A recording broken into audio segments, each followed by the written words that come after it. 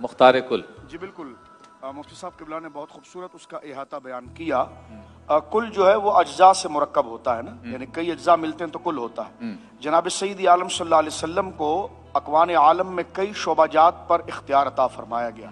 مثلا جس طرح کے احکام فقہیہ پر کہ سرکار جسے چاہے اپنی مرضی سے جائز کر دیں، جسے چاہے ناجائز کر دیں. سرکار علیہ الصلوۃ والسلام کسی شخص کو ایک عام حکم سے خاص کر دیں، کسی کو خاص حکم سے عام کر دیں.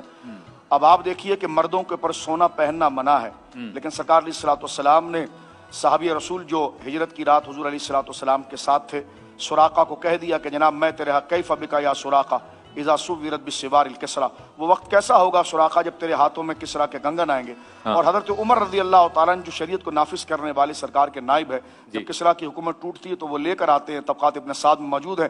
فرمایا حضور نے فرمایا تھا تو لہٰذا اس کے ہاتھوں میں ایک کنگن پہنا دیا جائے. حضرت اسماء بنت عمیس دیکھیے جب ان کے جناب جو ہے وہ عدت کی حالت کے اندر ہیں، سرکار علیہ الصلوۃ والسلام تشریف لائے تو عرض کی یا رسول اللہ. جب سرکار نے ان کو غم میں دیکھا تو سرکار نے فرمایا بس تیری عدت یہیں پر ختم ہو گئی.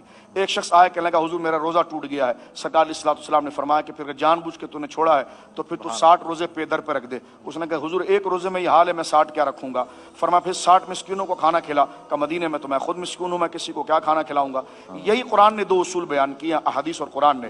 اب اتنے میں حضور سرکار تشریف فرمایا تو سرکار کے سامنے کھجور کا تشت لا کر رکھا گیا. سرکار نے فرمایا کہاں ہے وہ شخص جو روزے کی کفارے کی بات کر رہا تھا. کہا حضور میں یہاں پر ہوں. فرمایا تشت اٹھا اور لے جا مدینے کے مساکین کو کھلا دے، کفارہ ہو جائے گا. اس نے کہا حضور مدینے کے اس سر سے لے کر اس سر تک میرے سے بڑا کوئی مسکین ہی نہیں ہے.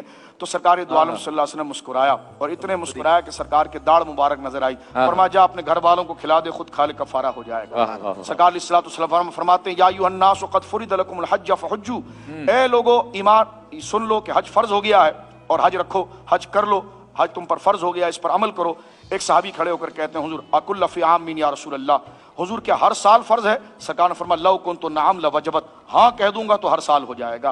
تو یہ وہ سارے معاملات ہیں جو اللہ رب العالمین کرتے ہیں. آپ اللہ کی مرضی کے موافق ہی ہیں، لیکن سوال لینے والا جو آتا ہے اس میں وہی کا انتظار نہیں کیا جاتا، بلکہ زبان مصطفیٰ وہی بات کرتی ہے جو رضائے الہی ہے. جبریل کے انتظار کے بغیر حضور اس بات کو گویا کہ بیان فرماتے ہیں. کسرا کو جو حضور نے آیتیں لکھ کر دی تھی سورہ المائدہ کی، وہ اتری ہیں 3 سال کے بعد، اور سرکار علیہ الصلوۃ والسلام نے وہ آیتیں وہ پہلے لکھ کر دی ہیں. تو اب آپ دیکھیں وہ آیت وضو کو، آپ دیکھیں آیت وضو سورہ المائدہ میں 90 سال اتر رہی ہے اور نماز فرض ہو رہی ہے ہجرت کی رات کو. تو یہ 9 سال پہلے وضو کے بغیر تو نمازیں نہیں ہوئی ہے، وضو کے ساتھ ہوئی ہے. تو احکام پہلے نافذ کر رہے ہیں، قرآن کی آیتیں بعد میں نازل ہو رہی ہیں. تو پتہ چلا قرآن کا کام ہے قول مبارک، قول اور فیصلہ مصطفیٰ کی تصدیق کرنا، اور یہی اختیار ہے کہ جو اللہ کی مرضی سے بغیر جبریل کے آئے سرکار اپنی زبان مبارک سے بیان فرما.